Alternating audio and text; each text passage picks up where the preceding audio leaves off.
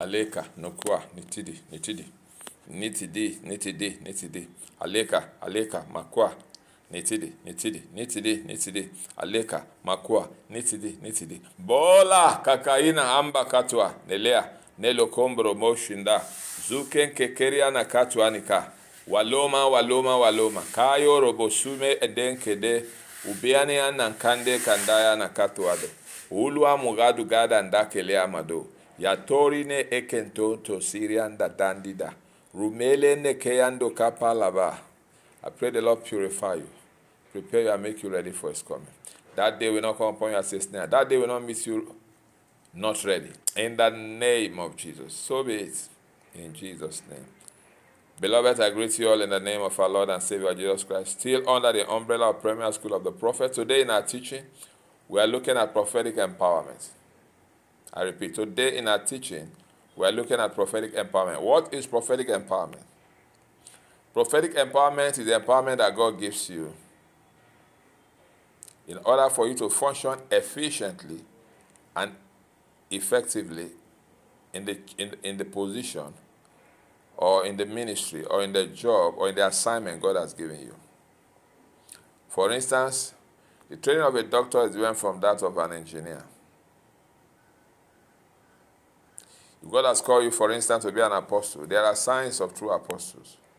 The Lord will anoint you supernaturally so that you can fit in, so that you'll be able to operate as an apostle, not of men, not through men, but through Jesus Christ. Like Paul said in Galatians 1. If God call you on the office of a prophet, he will equip you supernaturally with the gifts that you need to operate, to function effectively and efficiently and effectually. It will empower you. It will anoint you with those gifts you need. Word of knowledge, word of wisdom, design of spirit, gifts of prophecy. God has called you as an evangelist. It will anoint you afresh. It will equip and empower you with all you need to function effectively, efficiently, and effectually in that office. Whatever God has called you to do, like Bezalel, God says he has given him wisdom in craftsmanship. It will equip you. It will empower you. God will not empower you for what he has not called you to do. God will not empower you for what he has not commissioned you to do. God will only empower you for what he has commissioned you to do.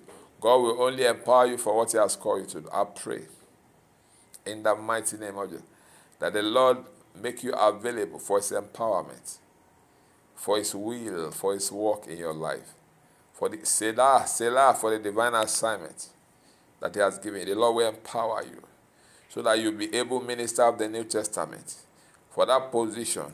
Yes, for that place. Yes, for that assignment, the Lord will empower you. Not only spiritually, Saleh, it will empower you financially.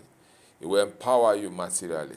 It will empower you with everything you need to function effectively, to function effectually, to function efficiently, to commence the work and continue and to complete it. In the name of Jesus. Amen.